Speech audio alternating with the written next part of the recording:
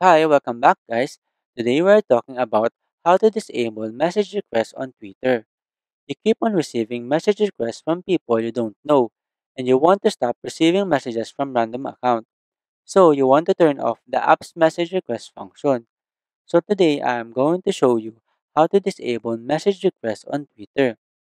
Check video description and I will try to leave the written instructions. So let's start. First, open the Twitter application. And what you need to do here is tap on your profile icon in the top left corner of the screen. After that, a panel will appear at the left side. And here, tap on this drop-down button beside Settings and Support. In the menu that appeared, tap on this Settings and Privacy option. In this Settings page, look for Privacy and Safety and simply tap on it. Here, tap on Direct Messages options. After that, you can see here this feature that is allowing message requests from everyone. Simply toggle off this button and that will disable message requests from your Twitter account.